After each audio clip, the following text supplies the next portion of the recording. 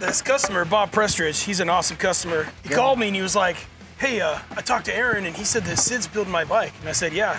He's like, who's Sid? And I said, I don't know. I hired him a couple days ago, but he seems all right. It seems okay. I haven't missed a day yet. Talked for like a year, right? Before Something like that, yeah. Here?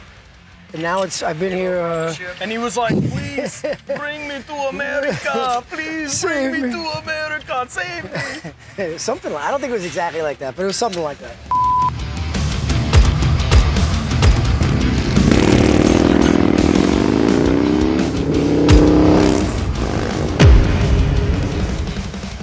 Oh, I gotta go dig through this stuff and find this stuff. Yeah, manifested. We're just kind of, that's how it kind of works, you know? I turn around, all of a sudden, there's a blue bike. The motor mount always. I have no idea what the bike is. Is there another box that we know of? Are you talking to me right now? Yeah. Oh, yeah, I'm here for moral support. It doesn't mar anything. No, You want to cut it so you I want to cut it. Look, hey, come here, cameraman, pro tip. See, when you have these Christmas tree zip ties, if you just get a nice side cutter and cut the top off, you just put another zip tie through it. And then it's like a zip tie holding zip tie. A zip tie holding zip tie. Because zip ties tie. Yeah, looks good. Look, wait, hold on, hold on. Look at his face. You can tell it's heavy. It's a little bit heavy. Stand there and hold it for another 15 minutes. That. Got it. I got this side. You got that side? Yep. Got this side. I need a 5/16 Allen. I like using power tools, but this is quaint. It's battery powered, okay? I have a gas powered one, but we're out of diesel. It's a nice torque wrench. It is a very nice torque wrench. You should get one of your own because this one's mine. The nut. When you put this in slow motion, put the oh yeah in slow motion too. So this 135 has the MHP lightning rods, which are lightened, and they have these cute little teardrops. See it? It's so cute. Oh yeah. Those are the teardrops of strength. Teardrop of strength. I like that. Reinforced metal right there, so it's a place that you can lighten a little bit of load. And it looks spectacular. It does look spectacular. Because looks are 80% of the game. All right, I gotta Sweet. We're gonna button up this case, and then we will be back with pistons, cylinders, and stuff. And we got cam stuff, and we got like primary stuff, and exhaust stuff, head stuff, and titanium head, titanium valves. Yeah. I gotta go back in the box. Well, because we're reusing this cam plate and pump, I'm just gonna take everything apart, clean it really good, make sure everything feels good, no binding and all that. Because there was actually nothing wrong with this, but the guy's going with a bigger motor now. So he went from a 131 to a 135. So I just want to go through everything, clean it really good, make sure that there's no marring or scoring anywhere, and that all the pieces are still intact and still good. Now that we've got the case in, we got the primary done, now we're gonna move on to the cam compartment. A brand new 588. So with this build, Mr. Prestridge, he has a 131 and we did a 538 fuel and cam in it already. And now he just has to have more because that's what everybody wants. But let's get to work installing these.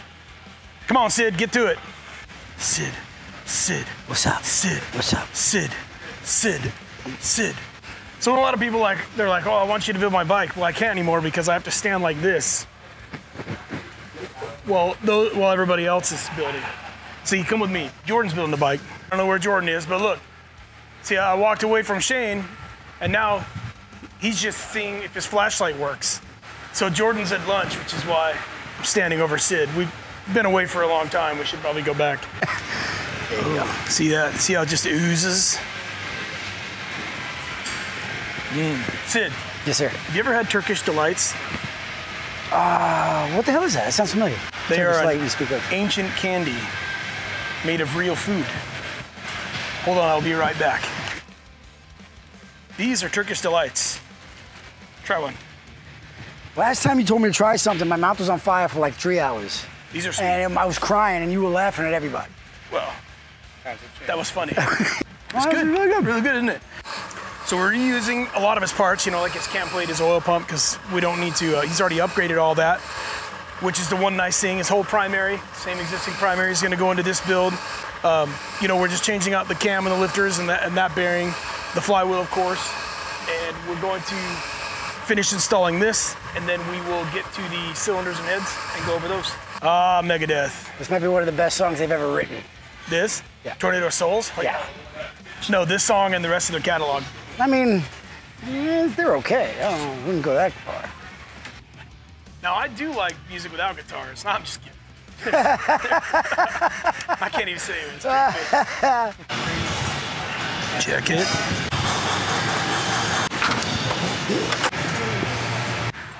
That you have less than 10 thousandths space between the two gears. That's why there's all a different one of these. You cannot put these in a vending machine. That'd be awesome if you could. You can't. If they were currency, boy. Solid? We'd all be living in Barbados. So we always use the old bolts when we do that. That way, when we get the new ones out, because they have fresh lock patch, you know, this doesn't really matter. We're only tightening it just to do the check. So now we're gonna put the spiffy new sprocket retention kit. Part number 25566-06. A little funny bit of information about Harley Davidson. These older part numbers that used to be super awesome, the -06, it was the first year that they used that part number. So some of these part numbers are old, like I think the neck bearings are -51, right? Something like that. Yeah. Oh, the brake light switch, rear brake light switch is a -51 part number. So they've been using a rendition of that same switch since 1951. So the difference between the two gears, this is the OEM cam gear. This is the fueling setup. And if you notice, when you put this on, slides right on and has a little bit of play. Now I know it's not much, but I would say that that's probably 1 or 2 degrees. So that means wherever this gets tightened, and if it's under heavy load, maybe it flips a little bit this way and your timing changes by 1 degree, because this way your timing's at 1 degree different. Whereas this one is a light press fit, it doesn't go all the way on and there's no movement. That's why we use this upgraded gear. It is just so that we can be as precise as possible, because that's good. Because that's good. Because that's good. Oh, that's good. And they're the same width, so it doesn't matter which one. You know, I like to do my space check with the OEM one because it's easier to get on and off. They're built to the same dimensions, so, and even if it is 1,000th off, it's not going to matter. You have 10 thousandths worth of give on the space between those two gears. Oh, Metallica when they were good. Remember when they were good? I remember when they were good. But when they were good, they were really good. They were good. They were like all the way good. Yeah. Then they cut their hair. And got all the way not good. Yeah. Lars started thinking he was good enough that he could stand up while he played the drums. He couldn't really even play the drums sitting down. I think he should have mastered it that way. But then he was like, yeah, but now I can stand up and I'm gonna paint. I'm gonna paint while I drum. So let us know. Let us know in the comments, Lars. That would be, listen, bros, over at Moonshine Harley Davidson. I don't whine, okay? It's not very cool to talk bad about Metallica. I was talking about this yesterday, how the Christmas tree zip tie trick, Serve Pro, like it never even happened. I torque one, and I come back here, I do this, torque this one, then I spin it more over like 112 times. 112 times. Exactly 112. It's very important you get that exact number. Okay. We're gonna count 112 times. 1, 2, 3, 4, 5, 6, 7, 8, 9, 10.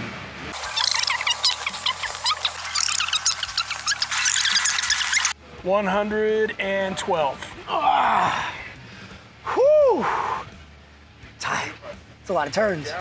Nice and smooth. Forget about it. Can I see what I'm doing? And that is why we make the medium bucks. The Frankenstein MHP 2.5 millimeter heads. One thing I want to note on these heads right away, you see this bright red sticker. It's a warning sticker. Because if you don't want to go fast, you've been warned.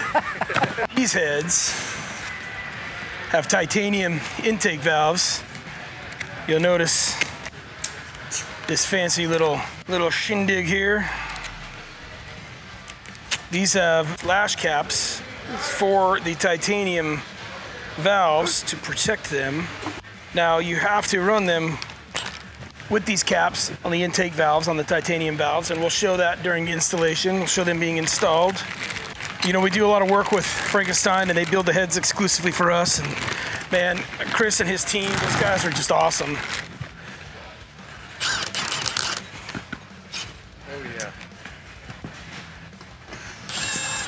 Oh yes. These are the titanium intake valves right here. Cool valve guides. Big square ports. The heads of power. All the balls right here. Now in these total build videos, you know, I don't really get too technical because we have technical videos. And I kind of do the videos for fun.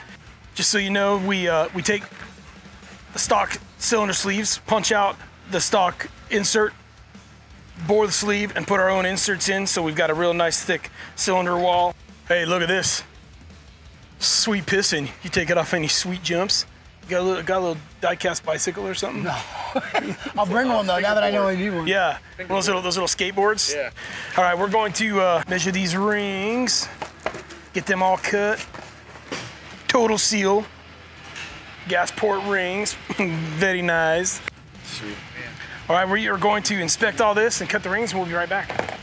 So another thing that we do on these big builds is we like to we measure the deck height. So we put the cylinders in and we kind of mock it up, and then we see where the piston sits in relation to the deck of the cylinder and the head, so that we can make sure that the compression level is going to be what we wanted it to be if we need to go with a little bit bigger or a little smaller. This one is 6.5 inches out of the hole. That's perfect. Oh, the burn. Am I at 0? -4.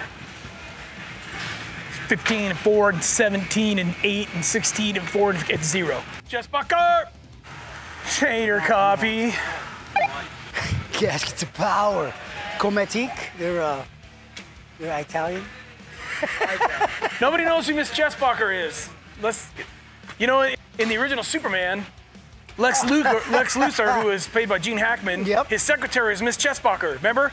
And he'd be like, Miss Chestbucker! All right, so okay, now we're gonna cut the rings. I'm gonna cut the rings, and we're gonna cut them rings. So we're gonna measure and cut them so that they measure right what we want. Take 4 thousandths off. Stick your tongue out when you work. I usually do. I feel like we're prepared. The hoses of power. This is how you protect your power. Guns and hoses.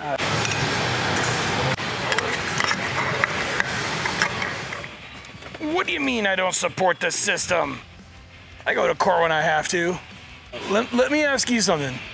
Can you put a price on peace? Can you put a price on peace?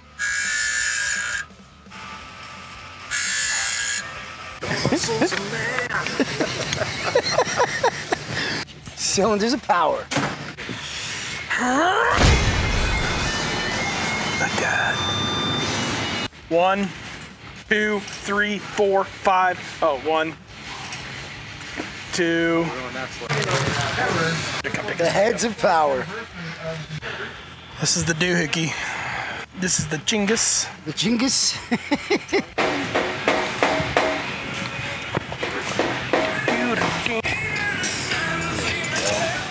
That gainer is good if you cut it.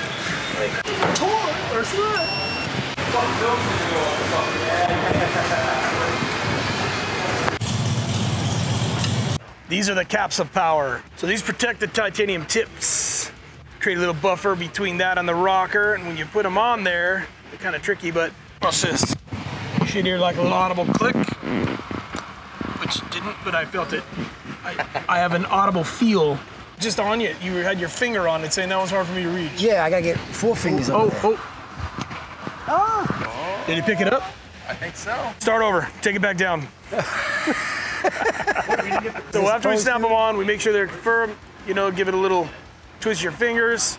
Now we will assemble the rocker arms, and you know, all you YouTubers, I mean, we've gone over a lot of this stuff a lot of times, like the square port intake, all that.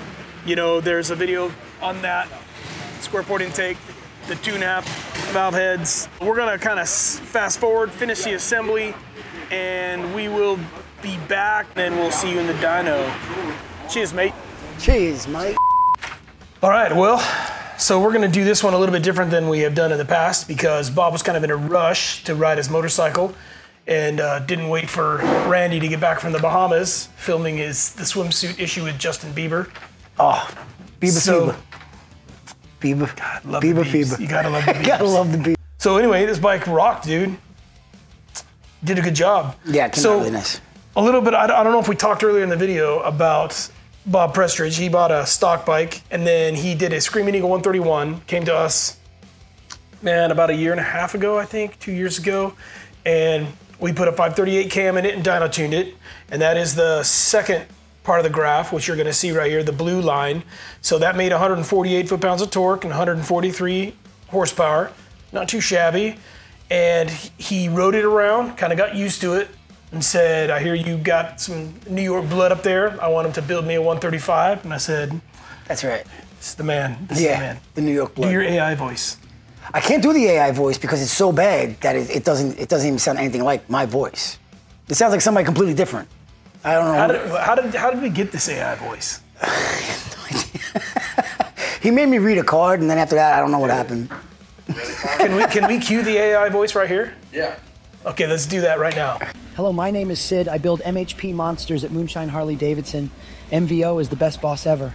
So after we built the 135, we kept its exhaust. We went to a different intake manifold, but the exhaust, all that was the same. We kept his cam plate, all that. We switched out we had the case board, did the 135, different heads, different cam. And if you look now, it just came alive. 157 foot-pounds of torque and 170 horsepower. Yeah, that bike was a lot of fun to ride. It's a lot of fun to ride. Yeah, it was a lot of fun to ride. I think that's what Super power. Super that's what Bob says. Yeah, me as well. I'm a little nervous. He might be like, this is the worst thing I've ever rode in my life. Well, he got on the bike and said, man, I got to take a trip. And I said, well, you know, go do a test ride and come back to us how you think. And he's like, buddy, I'm out of here. Thank you so much. Let me know how it goes with the numbers and all that. I got to go. And he took off. And so... I haven't heard from him since. Yeah, I'm not sure. I think he's put 1,000 miles on it or so now, so. Oh, man. Is the war started? I don't know what's that. Something's going on.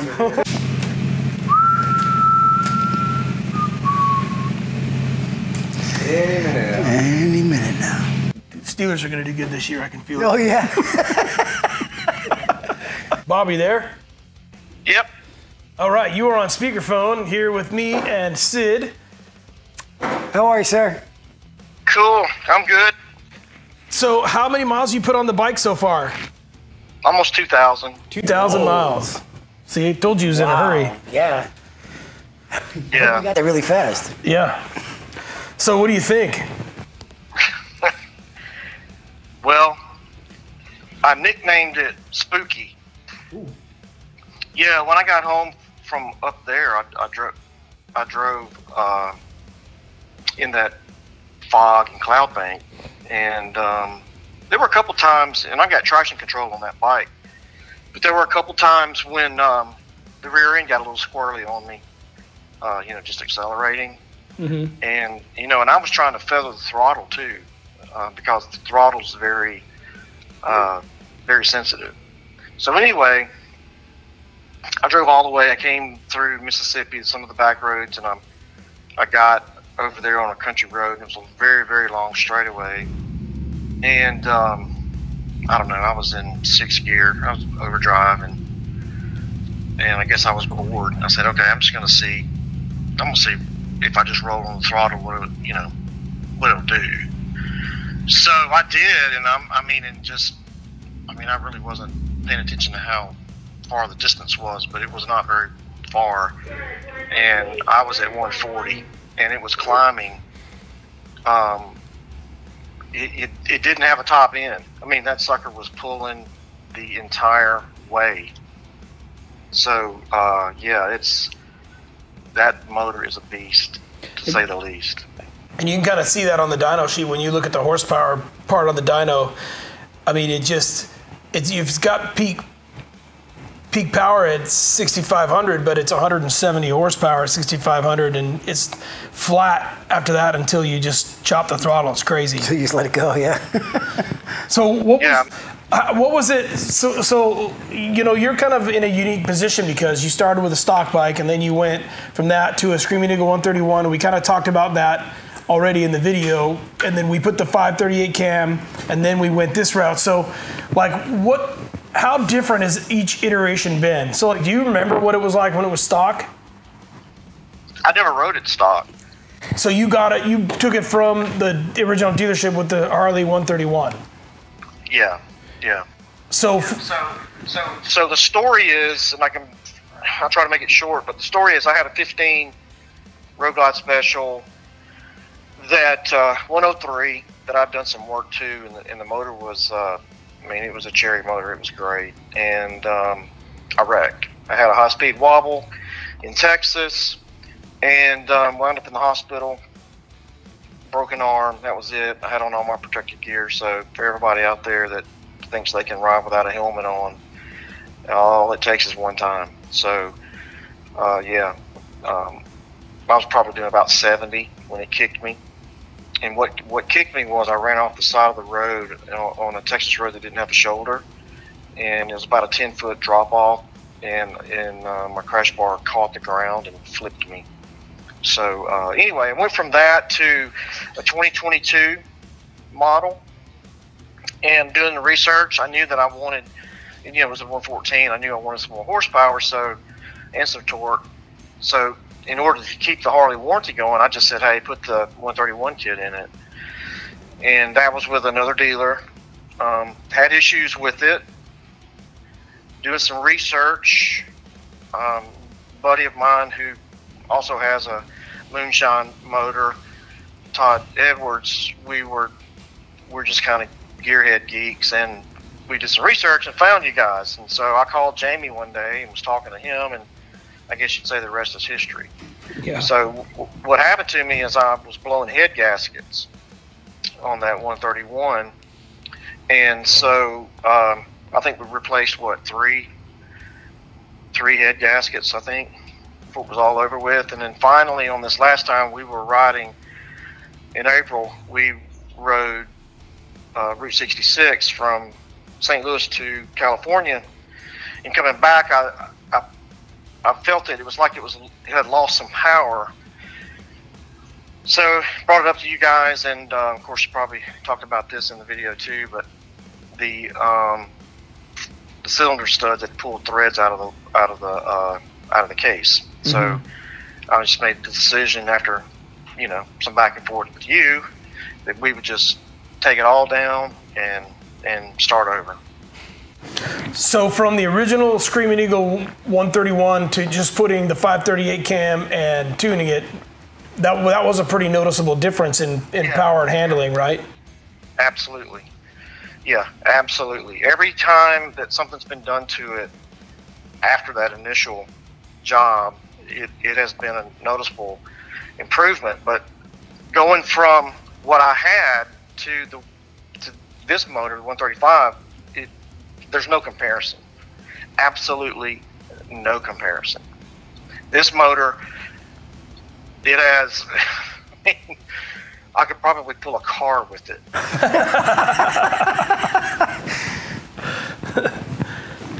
Yeah, I mean, it's the 135 is my favorite setup because it's more power than you can handle, and it's great for taking trips, just jumping on it and going 500-600 miles. It just purrs at 100 miles an hour. It's like just getting warmed up. Yeah, I mean, I can tell you without a doubt that that is the truth, because my brother lives in San Antonio, so I've been to San Antonio and back on it, and you know, riding in Texas. If you've never ridden in Texas, traffic flows pretty fast, and then you get people out there that you know, want to race and things like that. So absolutely, it'll go. It will definitely go. And you know, that bike, the Road Glide is supposed to be a geezer glide, as we used to call it. But yeah, I'm not gonna let any geezers get on this bike. Yeah, when you do like the suspension and put the Kraus setup on there and turn these into performance baggers, they're pretty outrageous machines, man.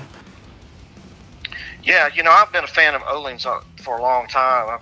I've had them on the other bike, and so, but I have to say the GP suspension up front that we did is superb. Mm-hmm. It is superb. So, you know, I got the Ohlins on the rear, and I got those GPs on the front, and man, I cannot speak enough about how good that suspension is. Yeah, it's a really nice setup. It's a really nice bike. Yeah.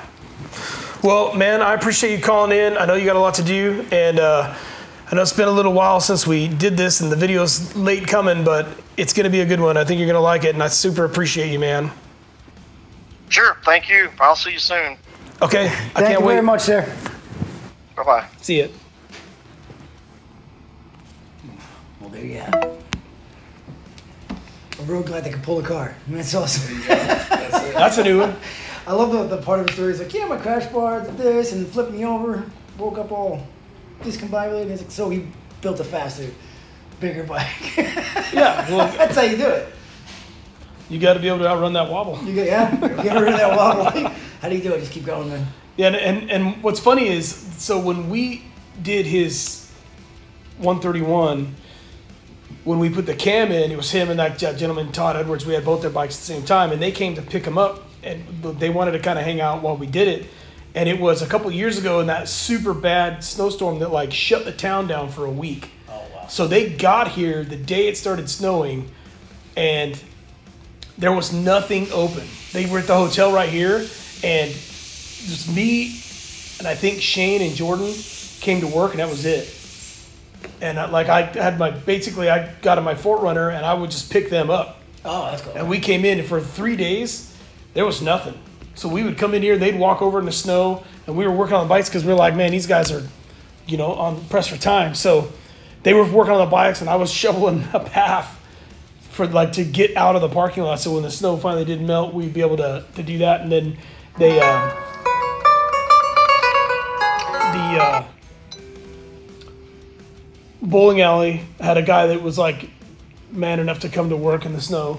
So every day at about 2 o'clock, we'd go over there. There was nothing to eat. There was nowhere was open. So we're like, yeah, we'll go over here. And they had like appetizers and stuff. And he would throw in some appetizers, and we'd have a couple beers and appetizers. And we got to know these guys. So we've become pretty good friends over that deal and over the next couple of years. And we've done a lot of stuff to his buddy Todd and his brother's bike. You know, and he bought his new bike from us. We did a 485, and so these are super solid guys, and it's nice to have these guys out here that are like big riders, you know. That's awesome. And when he took it home, he called me when he got home, and he was like, "How fast does this go?" And I was like, "I don't know." I don't know. I think the like, tops I'm sure it'll do like 140. He's like, "Well, it'll hold 140." He's like, "I had 140 and I was going faster, but." He's like, I only knew it was 140 because I glanced at my GPS and it said 140, but then I never looked back down again because I was. And he was like, but I was still giving it gas and it was still accelerating. And he's like, so I just didn't know if you knew. And I'm like, no, I'm with you. I'm not going to look down if I'm going that fast. No, absolutely not. Wow, that's funny. 140. Wow. Yeah, I definitely didn't get it up to 140. And he maintained it at 140 for like 2 miles. Awesome. And I was like, man, don't do that. Yeah. Like, hey, I think it's awesome, but buddy, I don't want you to die. Yeah, come on now. That's awesome. Sweet. I'm glad he's happy. That's awesome. Makes me feel accomplished.